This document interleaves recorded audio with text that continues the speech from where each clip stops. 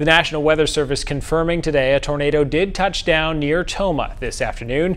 News 19's Bowen Kidrovich drove out to the town of Wyeville to see how residents there are holding up. And Bowen, you got a chance to see it firsthand. Yeah, Dustin, I have personally never seen a storm like this and the kind of damage it can do to a community. On I-94, at least 3 18-wheelers were flipped on their side from the wind. In Wyeville, power lines are down, laying on the streets, trees falling onto the roads and houses, leaving people with plenty of cleanup and moments they won't soon forget.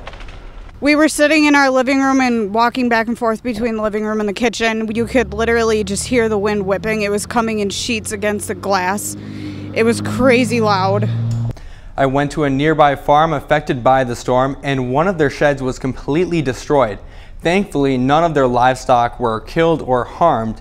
At the farm, I spoke with the storm tracker from our affiliate, the Weather Channel, who urges folks to take tornado warnings seriously and act right away. We just really try to encourage people, as soon as they get the warning, go to their safe spot. Yeah, I realize that something may not happen, but 15-30 minutes out of your day to be safe, that's the much better way to do it.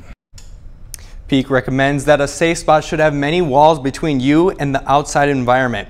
Also staying on the lowest floor of your building, away from windows to avoid shattered glass.